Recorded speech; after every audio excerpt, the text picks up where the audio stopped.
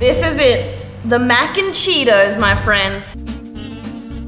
Can we get 4 of the Mac N Cheetos, please? Yeah. Thanks.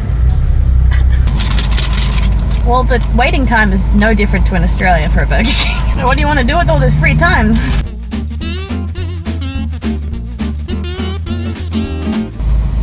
Thanks so much. We're gonna head back to the office and we're gonna try them out. As long as I get us there, that is. You're on the left side of the road right now. Oh, we made it back, guys. It's all G. This is it. It smells like deep fried batter and really weird cheese. Very intense, cheesy, off cheese smell. Bit of a crunch. Ooh, we got that harsh American cheese. The texture of the outside is awesome. It's like soft crunch. Is that possible? Because that's what I'm getting. Oh.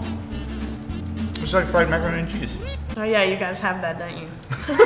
It's soft deep fry. It's not like a French fry, like a chip. It has the texture of a Cheeto. It's getting all the little Cheeto-y bits on my fingers. I'm down with this. I love the cheese flavor. It's definitely that American cheese flavor I don't get in Australia. It's squishy and crunchy at the same time. It's delicious while you're eating it, but the entire time after you regret all of your life's choices. I don't think you need more than what they give you, even though it doesn't seem like much. I'd say like an 8. Like, it could look better, but I'm not angry. I like it. Another crazy combo thanks to my good old friend America. I'll see you guys next time. Bye-bye.